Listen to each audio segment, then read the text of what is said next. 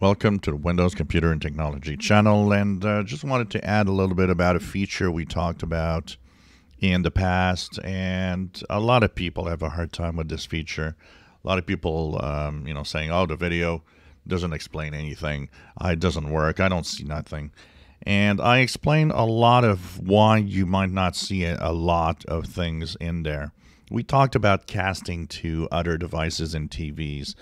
And one of the things that happened is a lot of people are like, well, I don't see any casting option, and I don't have, there's no way for me to cast my device to, another PC and so on. And the thing is that casting comes at different levels.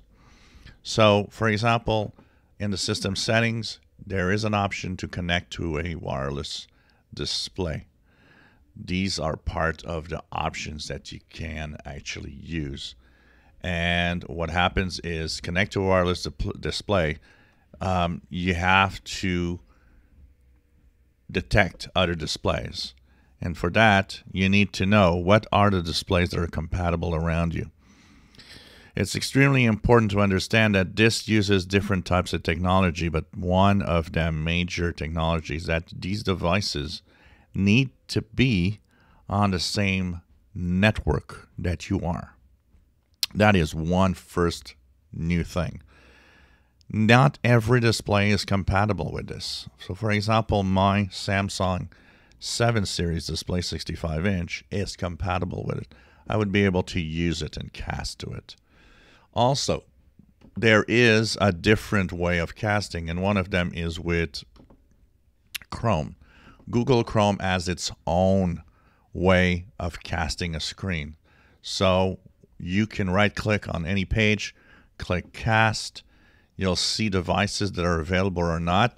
And if they are devices that might not be compatible with everything, for example, my TV, my Samsung TV is compatible only for specific video sites. So, for example, YouTube. So it's very important. Your TV needs to have the technologies first that are available for casting.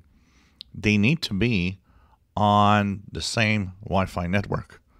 That also is important because without that, they won't connect. The other thing is you have to get a very good, solid connection. Your devices need to have, and for casting, most of the time for a smooth casting experience, when you're on your Wi-Fi, better be on the 5G or 5 gigahertz Wi-Fi, which is not 5G, but 5 gigahertz. It's extremely important. If you're not on a 5 gigahertz network, if you're on 2.4, it might not work very, very well. And of course, you can project PC screen, duplicate, extend, or second screen only. You choose what you want to do if there is a compatible display that can actually be used with your devices. If your devices don't show up here, either you're not connected to the same Wi-Fi network correctly, or either your devices are not compatible to do so. You don't see anything here, it's not because the video is not good. That's what a lot of people, think. Oh, so, well, it doesn't work. It doesn't work like that. Yes, it does. It's your devices that are not compatible. That's all. There are different technologies like Miracast and so on. Without these technologies, your smart screen TV might not even be compatible with, the ability of casting wirelessly to it. And of course, last but not least, the distance. Your TV, your computers are far from the router. It'll never work well. It'll often disconnect, often have problems. Also, that is a possibility.